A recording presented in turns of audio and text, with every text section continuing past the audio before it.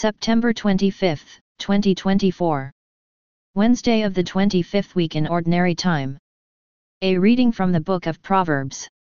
Every word of God proves true, He is a shield to those who take refuge in Him. Do not add to His words, lest He rebuke you and you be found a liar. 2 things I ask of you, deny them not to me before I die, remove far from me falsehood and lying, give me neither poverty nor riches, feed me with the food that is needful for me, lest I be full and deny you and say, Who is the Lord? Or lest I be poor and steal and profane the name of my God. The Word of the Lord. Responsorial Psalm. Response: Your word is lamp for my feet, Lord. Keep me from the way of falsehood. Grant me mercy by your law.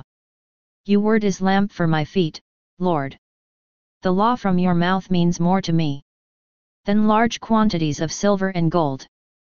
Your word is lamp for my feet, Lord. Forever is your word, O Lord. Standing firm in the heavens. Your word is lamp for my feet, Lord. I keep my feet from every evil path, to obey your word. Your word is lamp for my feet, Lord. I gain understanding from your precepts. And so I hate all false ways. Your word is lamp for my feet, Lord. Falsehood I hate and detest, but I love your law. Your word is lamp for my feet, Lord. Alleluia, Alleluia. The kingdom of God is at hand, repent, and believe in the gospel. Alleluia. A reading from the Holy Gospel according to Luke. At that time, Jesus called the 12 together and gave them power and authority over all demons and to cure diseases, and He sent them out to proclaim the kingdom of God and to heal.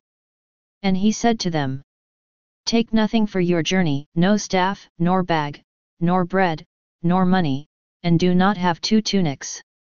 And whatever house you enter, stay there, and from there depart.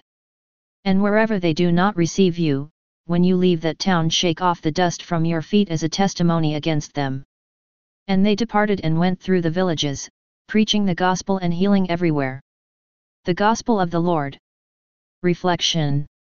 Wednesday, 25th week in Ordinary Time. Whenever most of us set out on a journey, we plan ahead and make sure to bring what we think we are going to need.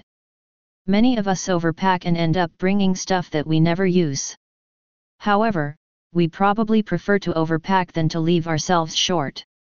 It seems strange to our ears to hear Jesus say to the 12 as He sends them out to share in His mission of proclaiming the kingdom of God, take nothing for the journey. Why does Jesus send them out on such an important journey so vulnerable, with so little to fall back on? Perhaps it was His way of teaching them to rely more on God and less on themselves.